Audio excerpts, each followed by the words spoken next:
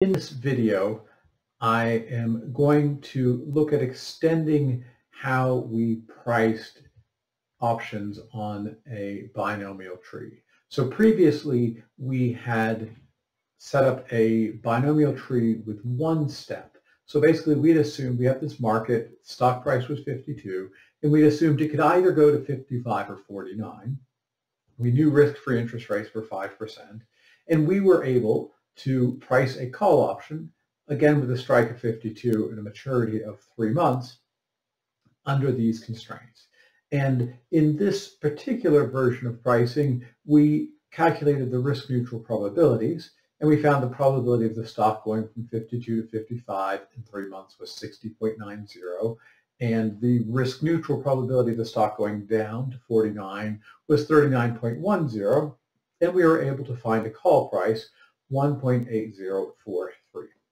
Now this is not a particularly realistic scenario, and I'm going to try to add a little bit more realism and at least suggest a way to make it more realistic. So one of the problems with this is there are only two possible outcomes for this stock. So what I'm going to do now is extend this model to a two-step binomial tree. I'm going to set it up so that it's on the same option, same market, and so that the 55 and 49 still appear in our tree. So let me redraw my picture and start over. So here's our picture. I've made it a little bit bigger. So the stock starts at 52.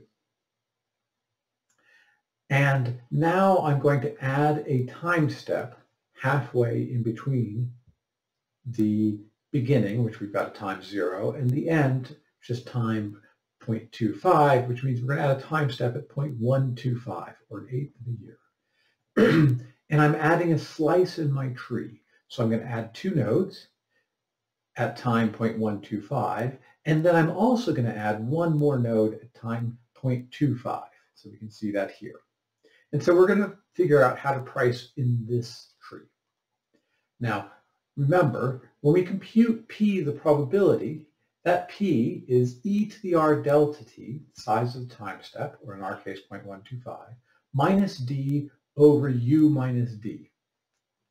And so if we choose a tree such that u and d are the same everywhere, then P is going to be the same everywhere. Now, what I'd like to do is choose u and d so that I end up at 55 and 49. So s times u squared is 55, and s times d squared is 49. And you can see we get to the s times u squared by going through the node at s times u. And if you go up from s times u, you end up at s times u squared. If you go down, you end up at s times u times d.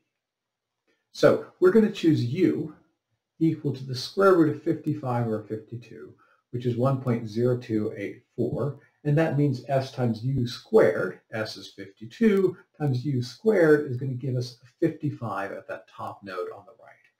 We're going to choose d similarly, equal to 49 over 52, or 0.9707.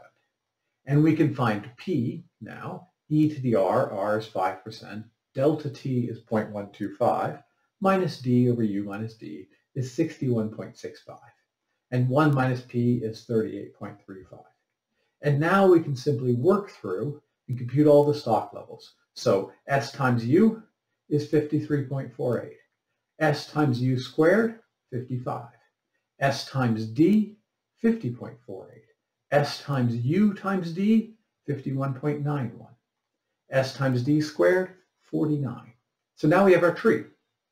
Now the strategy for valuing an option on a two-step binomial tree is as follows. We know the last slice on the far right is where the option expires. And we know how to value the option here. So the value of the option on the far right side of our tree is going to be the maximum of ST, the terminal stock price, minus the strike, and 0. So when the stock is at 55, the option's worth 3. The stock's at 51.91, the option is worth 0. When the stock's at 49, the option is also worth 0. Now we work our way from right to left through our tree. So we're going to think about the middle slice. And here what we do is we treat each node in the middle slice as having a single binomial tree to the right of it. So you can see that node 53.48 has a small one-step binomial tree to the right. Now we know the value of the derivative is p times du plus 1 minus p times dd e to the minus r delta t. We know the value of p, 0.6165 or 61.65%. So now we can work through our tree. The value of the option at the node where the stock is 53.48 is 1.84. 0.6165 times 3 plus 0.3835 times 0, all multiplied by e to the minus rt. The value of the option at the node where the stock is 50.48 is, of course, 0, because every node to the right of that, the option is worth 0. Now we can do the same thing for the first node. So again, we can look at this as if the stock, we have a one-step tree going from 52 up to 53.48 or 52 down to 50.48. We use exactly the same formula. D equals P times du plus 1 minus P times dd e to the minus r delta t. And we find that the value of the option is 1.13. And so now we have priced on a two-step tree this call option with a strike at 52 and a maturity of 1/4 of a year.